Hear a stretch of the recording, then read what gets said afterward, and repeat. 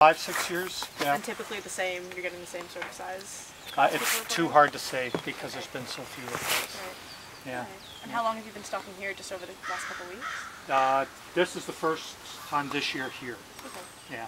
So we've been doing other sites around the lake. Do you annually stock them here? Yes. Okay. Yeah. Yeah, it's a good program. Yeah. Hi Will, how are you? Excellent, good to see you again. So we're out on Lake Simcoe, Cooks Bay today. We had students from Fleming out. They're helping us stock some muskie. So it's part of the Lake Simcoe Muskie Restoration Project, where for the last 5 years we've been stocking muskie back into Lake Simcoe, trying to reestablish a native population of self-sustaining muskie.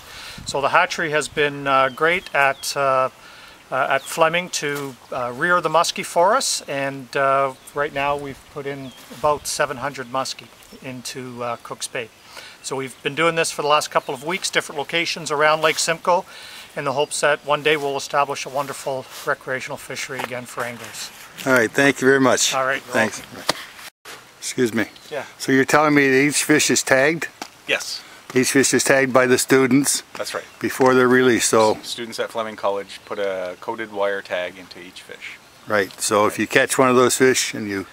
you need a metal detector wand to actually find the tag. It's a very small. The coded wire tag is a very small piece of metal wire that's injected just under the cheek of the muskie. Right. So if you catch one right now, put it back. The muskie fishery on Lake Simcoe right now is closed, so you're not supposed to be targeting them. And if you do catch one accidentally, yes, it has to go back immediately into the water, and you have to do everything you can to prevent it being injured or being killed by your catching it. All right, thank you.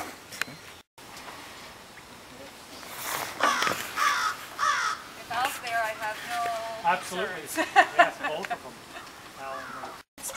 Oh boy. You're going to jump out.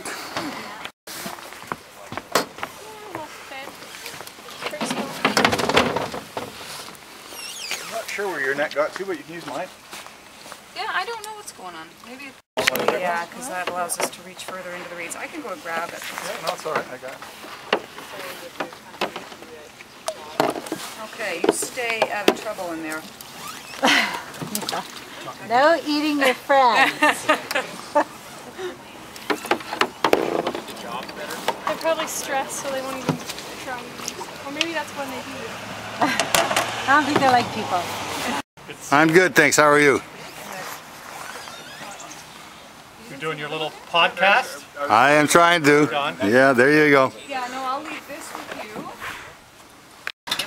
There's the second batch of muskies going out to be stocked Cooks Bay, leaving Cooks Bay Marina. Just about 12:30 Wednesday, October the 24th.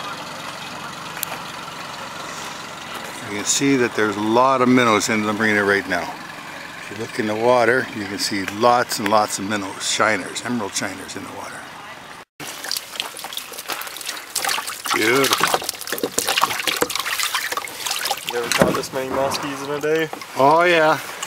A couple years ago we put in 1251. Nice.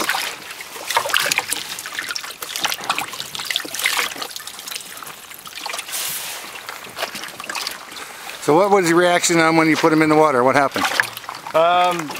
Put them really close to the weeds. They were reacting pretty good. They were going right into the weeds, but yeah, if you put them out a little ways, they seem to be a lot more docile. Right. So yeah, I think the key is to get them right into there, right into the cover. Yeah. All right, thanks.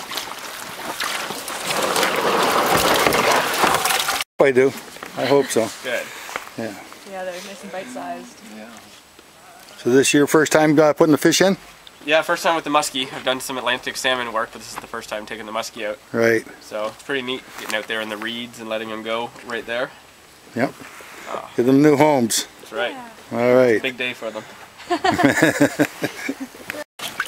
He's carrying them down to the water. There he goes. Put them in the boat, take them out. 400 total, 2,400 from Fleming College and 1,000 from Blue Jay Creek Fish Culture Station up in Manitoba. That's all going to Cooks Bay? Not all those numbers, all around Lake Simcoe. All around Cooks. Barnstable Bay, Cooks Bay, the Talbot Outlet, Morning Glory Swamp, south side of Georgina Island. So all around the lake. All around the lake. All right, thanks. Yep.